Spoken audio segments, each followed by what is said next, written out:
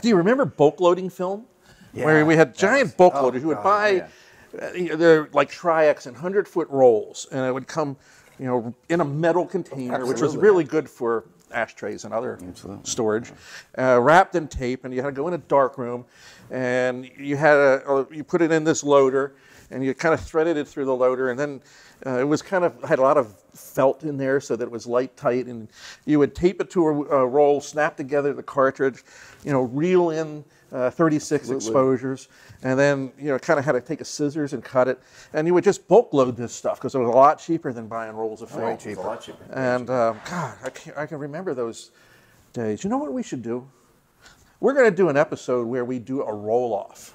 We can do that today. We don't have the tanks, and oh my God, you brought those?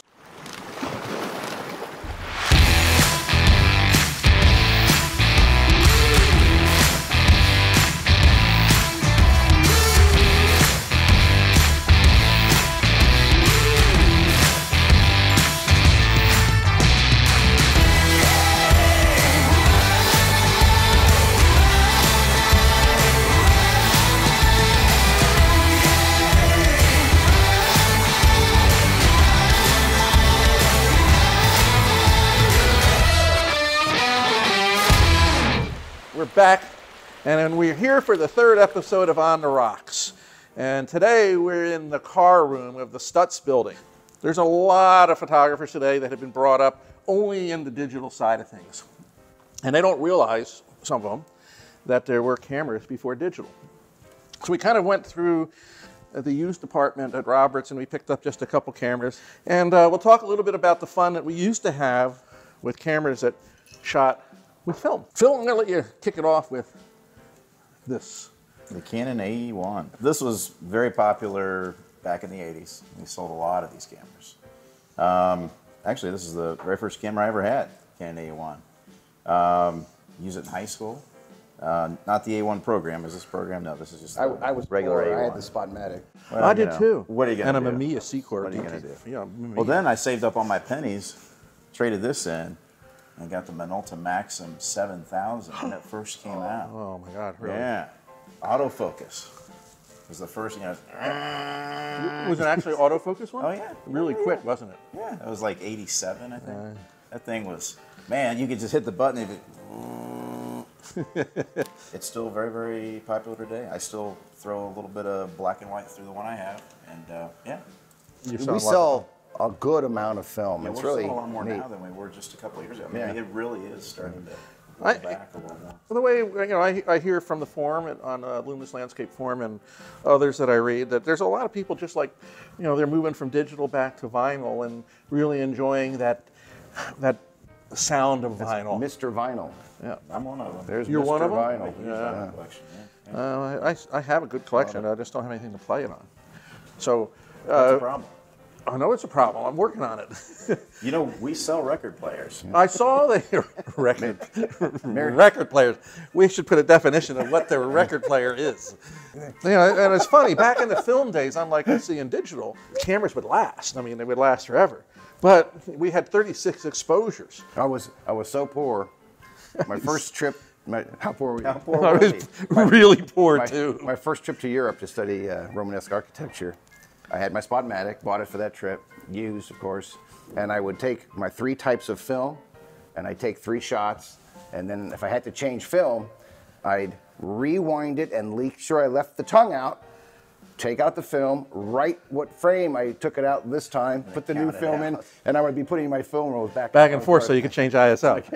Yeah. Anyway, Jody, let's talk a little bit about some of the things. On your side, you have... Look at this. This is a classic Polaroid SF7. This was the expensive one. This was the classic leather bound, and a quick story. Here, hold this. My sweetheart's boss didn't know how to work it. His wouldn't work.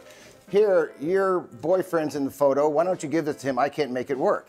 He didn't realize the battery is in the film. This is the same camera from 30 years ago.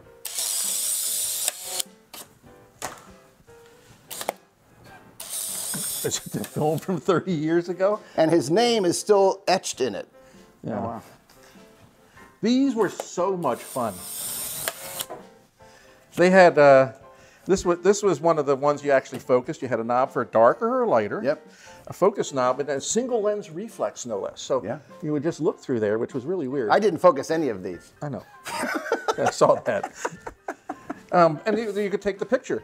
What also was fun, and of course, as a fine artist, I would sometimes You're better out of focus. Yeah, I'm sure I am. You would take styluses, and while this was developing, it's a soft emulsion, and you would like scratch in it, and you could make these like really cool oil painting looks and stuff like that. So anyway, these are the Polaroid SX70s. There is film for these now. Polaroids make This. film. I just bought this film at Roberts today and put it in there. I mean, Meredith bought this film today at Roberts, and But anyway, these were so much fun. And there's like a lot of them that are in really, really good shape. Polaroid also made one with a little radar for autofocus and a number of other things. But those are classics. Bring back a lot of memories and so forth. It was good times. on the higher end ones, really vivid memory for me when I was a kid was my father had the big land camera. Oh, the Polaroid land, yeah, with the and the smell of the coating is a scent that just brings alive my youth. In one of our episodes, we'll try to find one of those, and it used to have a little black container with, and to fix the image, you would take this and you would smear it over the image once or twice. Yeah. And it just was like, oh my God. And I'm sure it's cancerous or something at this point. You're probably Really? very dangerous to sure. use. Yeah. So Polaroid, they did some really cool stuff, and they were really ahead of their time. Ed Land, who started Polaroid, really, did some amazing stuff. The fact that you could do instant photography. I mean, it was something which, it's hard to believe. Incredible. Now, you also have these things, and I'm curious what these are. You have, what, 4 of them here? So you have Roberts. PCMC. Thanks to our leader's vision, his rule, listen to everyone. Everyone has something worthwhile. Listen. He got us into Kodak in the very beginning. You remember Kodak, the people that lost all of the digital you had yellow market? boxes. Well, these went into those Kodak big old monstrous cameras. This is a 130 megabyte 8X card. Holy cow, 8X. So I believe you have a camera that this won't take an image from. No, I mean, A if you single use image. a phase 1 camera, just shooting even 50 or 100 megapixel cameras, you can shoot Microdrive. 500 images in one shot. This is a 1 gigabyte drive for a camera, Micro drive. micro drive that has moving parts. It's not flash. You have to be real careful with them. Like that. I wonder if it stood up to the G test on that one. Right? This Lexar 160 was $550. $550 for storage. And think about what we're getting for storage today. Unbelievable. Who would have ever thought? Next up, this is a camera that brings back some great joy and memories for me. This is the Mamiya C330. And I've shot more weddings with this camera. It was built like I bet that camera shot more weddings than any other camera. I know it. And it really, why it was, is because a lot of it was very modular. You could take the lens hood off. To take the lenses off, they weren't screw mounts. They're held on by a spring clip. So to change lenses, you would...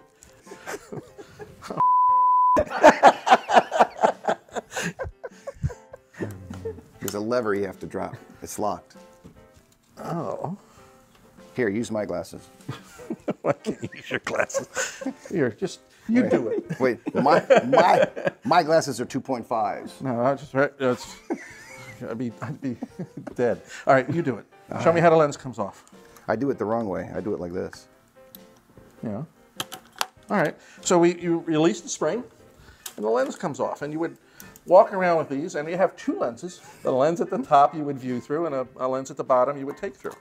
And it was just big negative. You had a prism finder you could also put on there, and it was really pretty cool to load up. You would have to take these 120 rolls, 12 or 24 exposure. 220 would be the... 220 would be 24.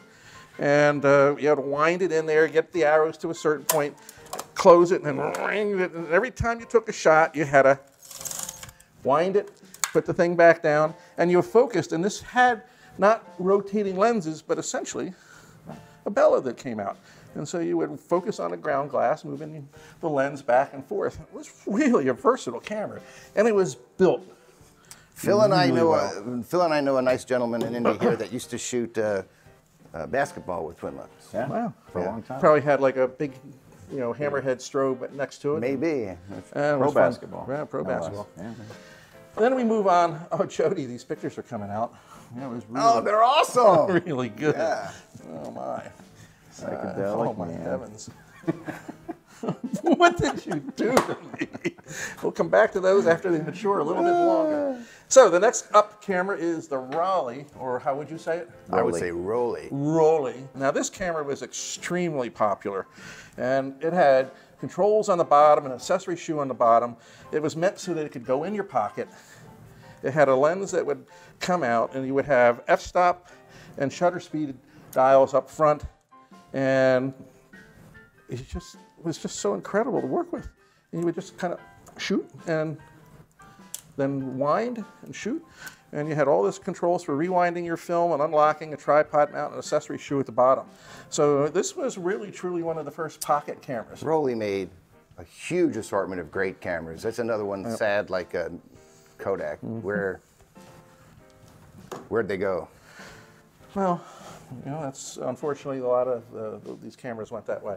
Now, a camera that I had in my youth that I had a lot of fun with, especially when I was, because of secret agent movies and everything in the 70s and 80s, like 007 and everything, was this. Now, there was a couple. Minox was the one that everybody knows. Yeah. It was a 16 millimeter. Because the Minex cocked by expanding it. And had little meters built into it and little shutter dials. Anyway, Minolta made one, and God bless Minolta, because they did a lot of cool things. And this is the Minolta 16, and you would just... Oh, so it also cocked with the action. Yeah. I love that. That's great. And it was so cool, because I would when it was back in my young day, I was a photographer. I guess you could say I was a photographer. I was. And I would, kind of go out on dates and everything, and always have this camera. And it was like, oh, wow, hey, let me get a snap of you enjoying your meal. Oh, Phil, you're looking good, buddy. Work it. But this was so cool. You could undo it, and the film came in a little cartridge that would just drop in. And you could easily do a 3x4 print. Oh, maybe stretch it if you were losing lower ISO to 4x6-inch print. So, this is pretty advanced though for the day, and who would have ever thought that we would be doing where we are? And you would just kind of put it back in like that, and I would break it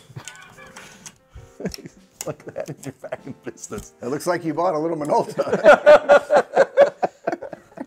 Now, Leica cameras are also pretty cool. And in front of Phil here we have Russian knockoffs. People are trading these in, and this is a screw mount Leica mount. We get everything. And it's called what? A PED 5C with one of these lenses that collapses. It's got a light meter built in, so you could actually set the f-stop. So you would read the light meter, and it would tell you what to set the f-stop at. And it had shutter speed dials up here. I mean, this is like I love the old light meter stuff. diffuser. Yeah, and Yashica's had them. Everybody, there's a whole slew of people that had those out there. And Phil, you got the big one. What is this? The big pano camera. Oh. Remember panos now on your iPhone? You take a pano? 617. That's not even that old. Those were... No, it's really not that old, those actually. 10 years ago regularly. So this would use 120 film or 220 film. 220, 120. And I think you probably had three shots. Three shots on it. And the negative, you couldn't really get it printed anywhere, so you only would work with mostly contact prints. But boy, what a beast. And there was an auxiliary viewfinder, which would sit up on here, which they have. They have these big, bars here, so you didn't screw up the lens. Now they made similar cameras in 4 different formats. Yes. This is just the biggest. Yeah. Kind of a point and shoot, Yeah. And then Hasselblad had the X-Pan. The X-Pan. X-Pan. That was a teeny super wide. Yeah. So it's 4 exposures on 120 or 8 exposures on 2. A little switch you could push on here. Finder lock. There's a level built in, a real bubble level. So this was pretty sophisticated. Yeah. So anyway, we just wanted to give you a real glimpse of some of the things from yesteryear. Kind of nostalgic to come back to this stuff because we were there in the film days. Well, for part of it, yeah. Yeah, part of it. You were at the tail end of it. Yeah. You know, We were. When I started, that's what we did. Yeah. You know, and, you know, back then too, we were trying to develop film so that We spent huge amounts of time and effort to make sure we maintained emulsions. Right, keeping in coolers, that we could rotating repeat film around. for customers, repeat results. Yeah. It was Patch numbers. And we used to stocks keep of it at Roberts. So I started at Roberts, I don't know, 75 years ago. What is it? We had a cooler. The newspaper, the Star, would order their year's worth at one time. We would have to inventory for the high-end shooters. Indianapolis was a major center for we had two of the 4 largest studios in the country in Indianapolis, or 3. It was a really big center. And we would have to keep their emulsions. As long as Kodak could supply us, or Fuji could supply us with that emulsion, they'd say, you know, how much you want to belly up to buy, and we would keep a half a year's worth of whatever the film they need for whatever customer they have. It was a lot of work. the challenges of film, fluorescing, ultraviolet sensitivity, you know, the color dynamic range was so small, the exposure dynamic range. Well, if you were shooting transparency, it was you got to get it dead nuts on, or you might as well forget it, because there was no opening up shadows or recovering, you know, even anything in the highlight side of it. There was nothing.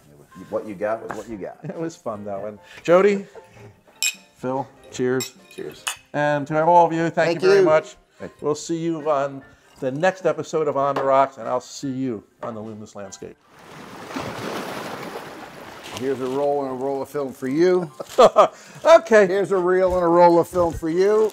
And here's a reel and a roll of film for me. So we got to promise to close our eyes. Yeah, because we want to. That's a surprise. This is fun. Oh, all right. Never say we stay on topic in this little episode of ours, but here we have it. Wow. Do we have a scissors? We might have to cut the end of the roll off. Or we're Come on, Kevin. This is going to be a blast. Who wants to place some bets? Who's going to be first? Are you confident? Do you think you can do it? If I win, we can wear black shirts from now on. There's no way. Oh, no. I mean, it's been since high school. You can't wear a black shirt. You got like a little Pillsbury Doughboy. A Pillsbury, yeah. So anyway, what we're going to do is we'll pull out the film, tear it off, and we'll see who can load it up quickest. And this was a trick, because what you had to do in the dark, you had to put it under a little clip which is in there, and then you had to have the reel in your right hand with the spokes facing out. It's funny. It's a motion I remember. I know. It's like I really remember, and you would just reel it. And then of course you would run your fingers along the top, and as long as you couldn't feel the edges of the film, make sure nothing was touching. Yeah, because sometimes you know, if the film was touching and didn't get developed, and you're basically ruining shots and stuff. So you get yelled at. Did you get? You don't get paid. Oh. Yeah, no wonder you were poor. You weren't very good film roller. So before we get back to our cameras, let's do this. So. Who's gonna like call it out? I'll say ready, set. We'll open up your film so we're all at the same spot. Everybody got their film in their hand? I have to do it with eyes open, boys. I don't know. Oh, well. I need a little drink before this. Always helps. Drink before you go in the dark room. Oh, well, I might not need it. I should be able just to tear it right off, I think. Let's see. Okay. If we need it, then we'll figure it out. Okay, so what are you looking at? I'm waiting for you to say go. Set. Go. Okay, I'm ready to go. We have to properly curve the film. Oh my God, I'm so nervous. I'm doing such a bad job. Look how bad I did. It's on, but look how bad I did. Can you feel the edges? Yeah. God, this is hard. This is the equivalent of loading your SD card in a computer. Yeah, Jody, I wouldn't have gotten paid on this one. I lose because I did a really bad job, but I got it on. It'll process. Yeah, mine. Well, maybe mine will. Anyway, yeah, it'll process. I must say. Wow. So there's my completed reel. My reel was really messed up. Scott said so. How's your reel? I'm trying too hard. So I'm glad I could bring those. That was fun. That was good. So there we go.